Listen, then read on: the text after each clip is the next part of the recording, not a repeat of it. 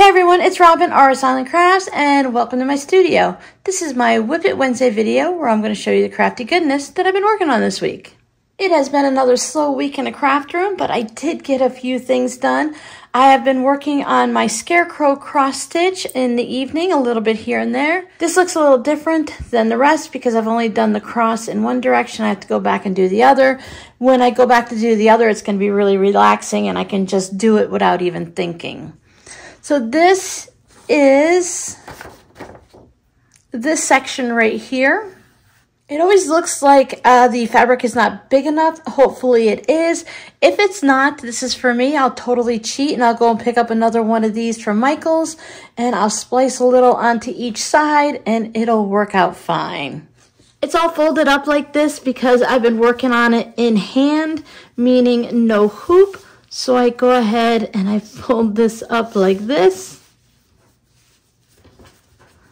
And when I work on it like this. I put a couple clips in each for the corners, and then I can just work on it like this, sitting in my chair watching TV at night. I've been looking for my Q-snaps. Q-snaps make it a lot easier to put it in my little stand that I have, so I can set the stand on the table and I can just work two-handed on it. But I have not come across the Q-snaps in any of my unpacking yet. Not that it's not here, I just haven't seen them for a second time. I've seen everything pretty much for a first time. I need to go back through and figure out where I saw it and what box it's in.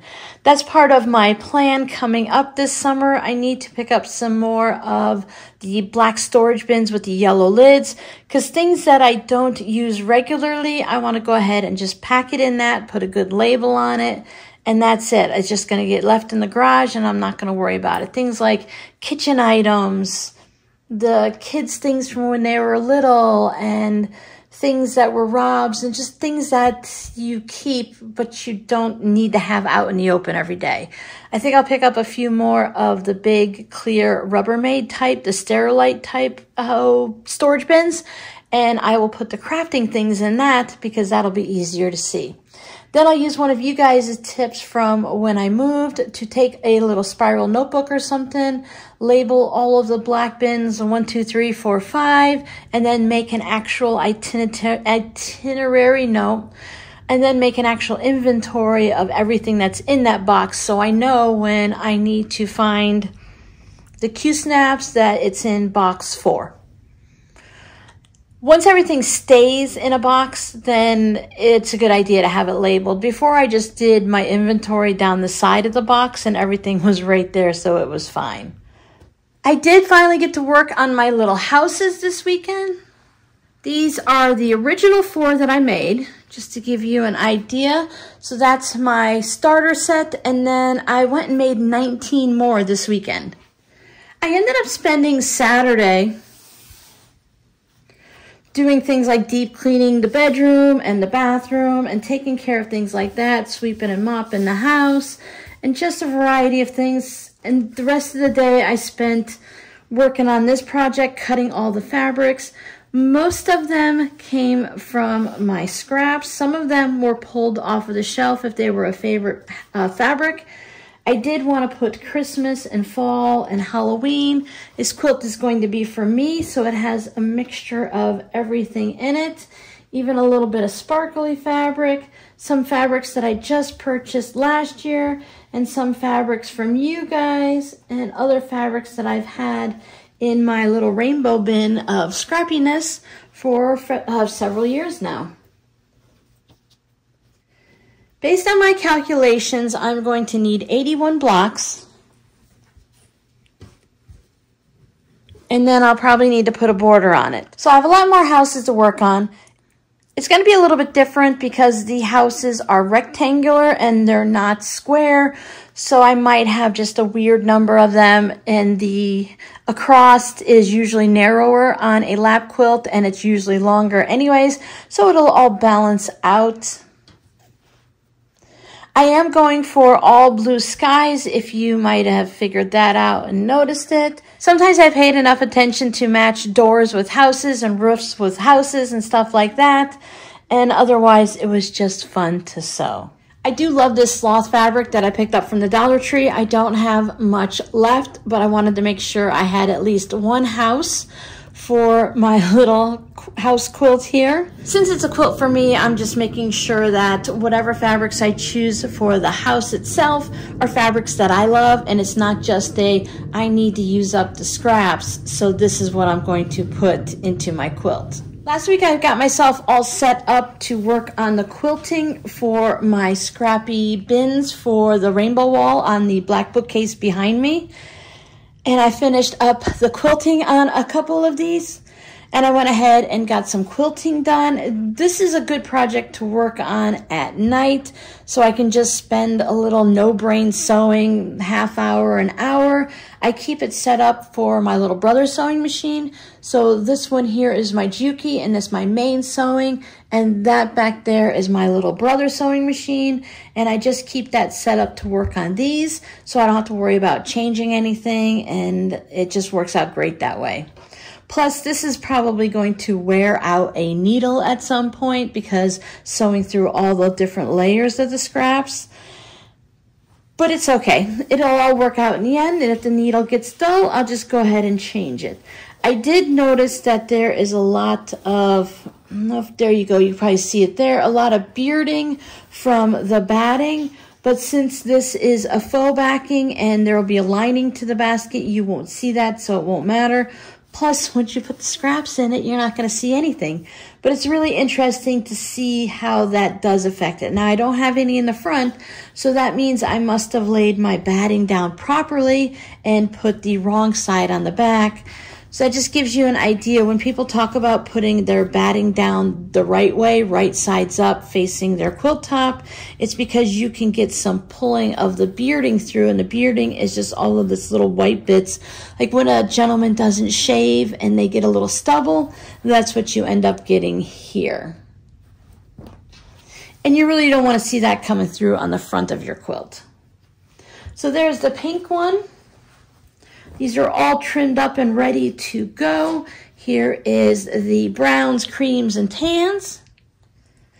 Now I do have a lot of strings and stuff on here, and I will clip those off later on and then make sure that everyone is sewn down. Sometimes there will be little bits that aren't really sewn down completely here. I just pull them back and make sure if I could see the batting underneath there. Now I can see right along the edge of this bit. Now overall for this project, it's not that big of a deal.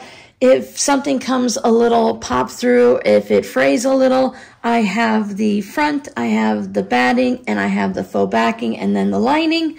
But I will go ahead and just pop a pin in here, so when I go back to turn this into the little fabric basket bin thing, I'll go ahead and I'll know that I need to stitch down that a little bit. I had a similar problem here on the orange one. And on this one, I actually just glued a piece of fabric right on top because I could see the batting, probably a 1/16 of an inch, but I could see it.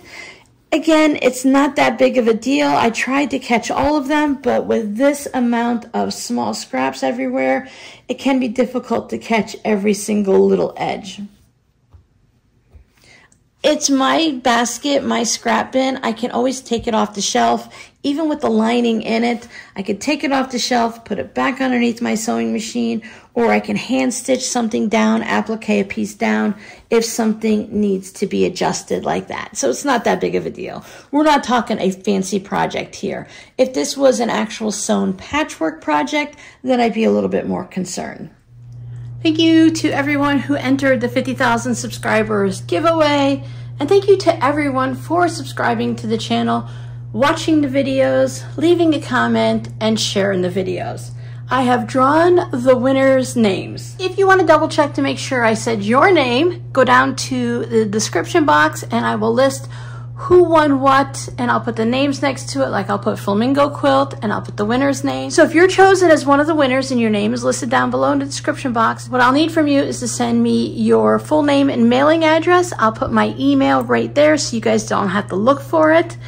If I don't receive an email from anyone within a week, meaning when I wake up on July 8th, if I haven't received an email from you, I will draw another winner for the flamingo and the red spool.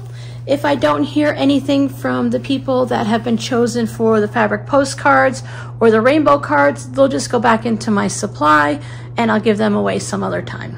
The winner for the flamingo quilt is Janice Cahill. Congratulations, Janice. Thank you so much for following me. I recognize your name and I know you've been following for a while. You and I will eventually have matching flamingo wall hangings because I will be making one of these for myself also. Now I can only go by the name that you guys have for your comments when you leave a comment below my video. So that's why I'm going to put everything down below just to make sure there's no mistaking on who's who. If you aren't sure, go ahead and leave a comment or email me and I will double check your comment against the comment that wins, but I think we're going to be pretty well fine. The winner of the red spool is Jay Murphy. Congratulations, Jay Murphy. I know you've been following for a while also. Now I pulled 3 names for the fabric postcards. I'm not going to show you which postcards you won. I just brought out my little stash of postcards to show you my collection here. These are the ones that are either in the shop or that I've made in preparation to go in the shop. I have them as shop. Here's the rainbow ones when I do the rainbow club.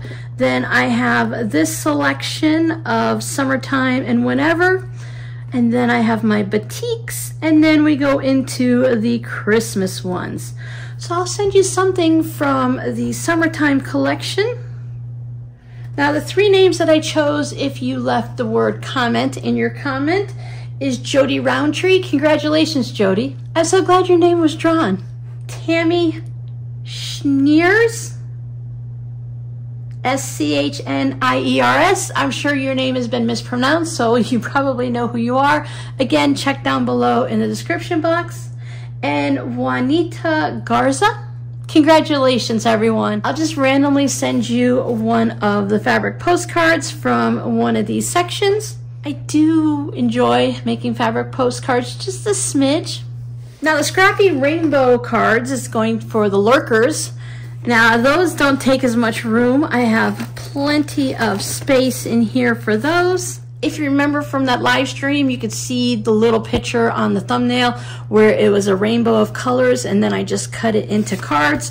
I will go into this collection and just pull out a random one for you guys. And this time I chose 4 winners. I think I picked everyone that was a lurker.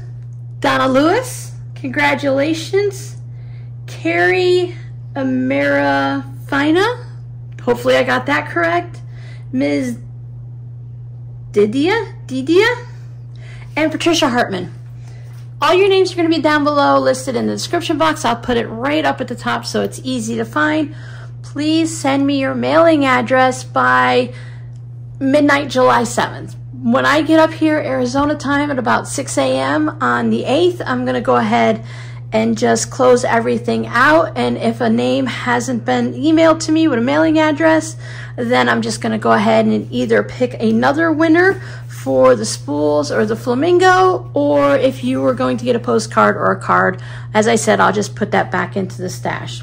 So thank you guys so much for your support over the years, and I hope you guys hang out with me some more and see what else we're going to be working on. So that's what I worked on this week. I worked on the overalls for my scarecrow. I made a bunch of houses, and I went ahead and I quilted up some scrap baskets. I've been thinking about the bookcase a lot and the different things that I want to change up. Once I have all the baskets made, I will be able to fit more on the shelf. Right now I can only put 3 Dollar Tree bins, but I'll be able to put 4 of these. So that will free up a couple shelves. And I think I want to bring some fabric out of the closet and put it on the shelf. So I have it right behind me, easy to grab, put back, and not have to constantly go into the closet and try to find something that I need, because that closet still needs to be cleaned. So your scrappy word for today is cross stitch. Are you guys working on any cross stitch projects this summer? I know several of you do cross stitch and you do knitting and crochet or embroidery along with the different types of quilting you do. Cross stitch is a great slow stitching type of a project to work on to help you calm down, slow down, and relax. At least that's what it does for me. But yes, some cross-stitch projects can also be very frustrating, but that's no different than quilting projects. I do enjoy cross-stitch. I don't do it very often. I prefer just a quick little, maybe an ornament or something like that. Something small that I can work on a little bit and get it done and then set it aside and move on to some other projects. So I hope you guys are having a great summer. Don't forget, we have the live stream this weekend, Saturday at 11 a.m. Arizona time. I think this weekend I'm going to work on my string project, my jelly roll string project, because I have to pick my daughter up from the airport after the live stream, and I really don't want to get into anything too in-depth right now. Plus, I'm trying to finish projects and not start new ones. Although I do have a couple new ones that we're going to be starting up this month. Thank you guys so much for hanging out with me, and I'll see you guys next time. Bye.